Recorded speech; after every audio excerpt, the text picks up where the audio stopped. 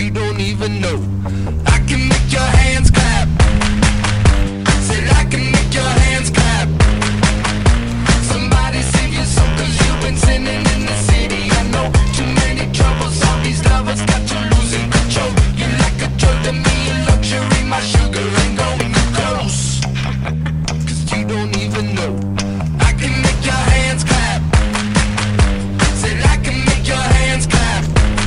Every night when the stars come out, am I the only living soul around? Need to believe you could hold me down, cause I'm in need of something good right now. We could be screaming till the sun comes out, and when we wake we'd be the only sound.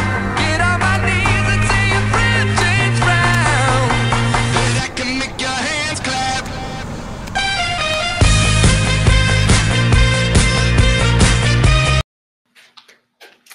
What is up, my ninth grade? Welcome to Fabulous Day 23 of your online math curriculum. I just wanted to take a moment to say how proud I am of you guys, right? Like, this has been the hardest school year ever, yet we tackled that first unit with dignity and honor, and we knocked it out of the park, right? It wasn't easy, but we killed it. And I know we're going to do the same for Unit 2. I also am very stoked to see you guys back live in person, and while it won't be a normal school year, we still have plenty of opportunities to learn and have fun together. It'll be a little bit different, but we'll work through it together. And to be honest, I don't think any other class could do it as well as you guys are doing it this year. So keep up the good work. We're going to knock it out of the park when we get back live. But let's get started with day 23. So over the next 2 days, it's going to be kind of a review. We'll be talking about geometric and arithmetic sequences. Today we will be talking about all things linear. So if we recall a linear sequence, we call them arithmetic sequences, right? They follow the form y equals mx plus b, or y equals the slope times x plus b. There's also another form, which is called point slope, and that is y minus the first y value equals the slope times x minus the first x value. You have a point and you have a slope. All linear equations should be straight lines, and they should follow a pattern of having a common difference. So the number in between each of the steps of the pattern should always be exactly the same. All right, moving on. So there's two different forms of equations. We can write it from a slope and a y-intercept, or we can write it from a slope and a point, or we can write it from 2 points, right? So let's start off by writing an equation in slope-intercepts, right? We have a line like this. Wherever it crosses is going to be the b value. And this might feel like review, but it's very common to get asked questions on this, right? So where it crosses is b, and then the slope in this case is m. So remember, we find slope by taking the rise, how much goes up or down, and putting it over the run. So the slope goes where m is, and the intercept goes where b is. If we just have a point and a slope, so let's say we have 0, 2, oh man, that would be the intercept. Let's say we have 2, 3, and a slope of 4, right? Plugging into this equation, right, we got a 4 that goes right there. And then this 2 and the 3 go in for their respective places in the equation. So we would have y minus our first y value, which is 3. Equals 4, which was our slope, which was given to us in the equation, times x minus the first x point, which was 2. So that would be our point slope equation, right? Point slope equations are easier to write, but they're less useful, right? They require more steps for you to solve them. Okay, so now writing an equation from 2 points that aren't the y-intercept are probably the hardest thing we have to do with linear. So let's say we have -2, -4, and 6, -2. Okay, so we got 2 points, right? And the first thing we're going to do is find the slope. So remember, our x values go on bottom. So this 2 and this 6 go on bottom. And you can go in either direction as long as you keep it the same way. I'm going to go up in this case. So we got 6 minus -2 on bottom.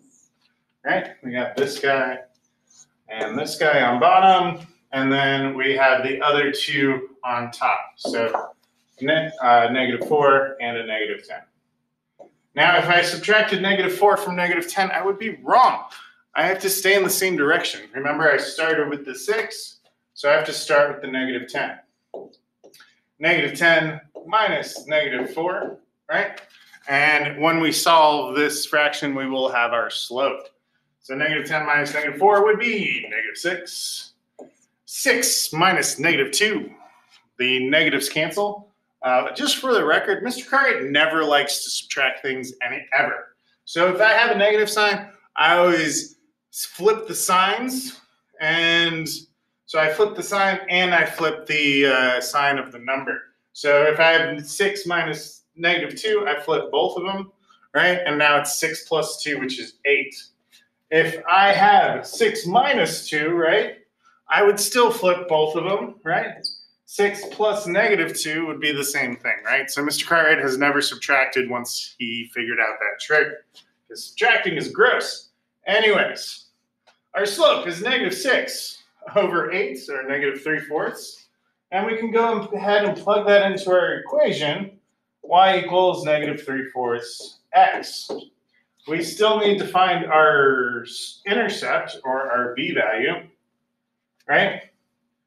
And there is one way to do that, right? We're going to take one of our points, any point, doesn't matter which one, plug it into the equation, and see if it's true. So I'm going to use blue to plug in my points, right? And instead of this y value over here, we have a 6.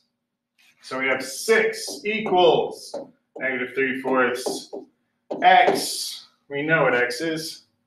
Oh man, Mr. Cartwright.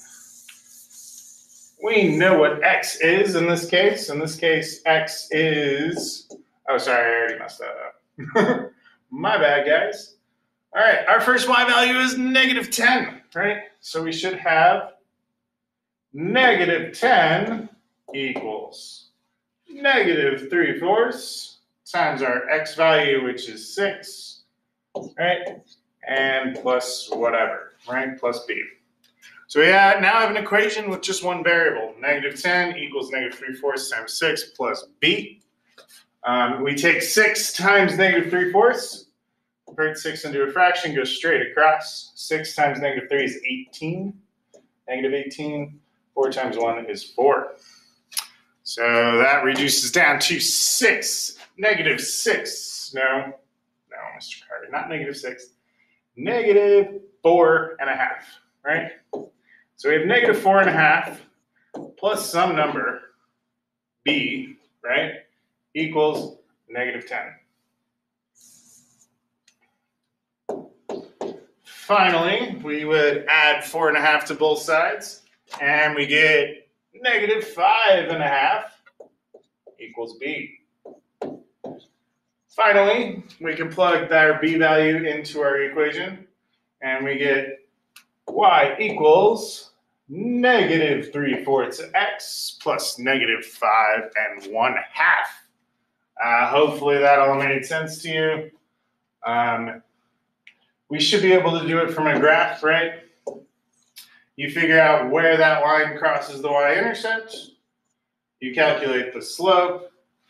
The slope goes in for the m value, and the y-intercept goes in for the b value. So we've already kind of practiced that, and that table is kind of easy. So hopefully you can write a linear equation and be able to explain it to me, and write it in both forms, both point slope and slope intercept. Thank you very much for paying attention. Now please return to the live classroom. I know what it's like to lose. feel so desperately that you're right. Yet to fail, nonetheless.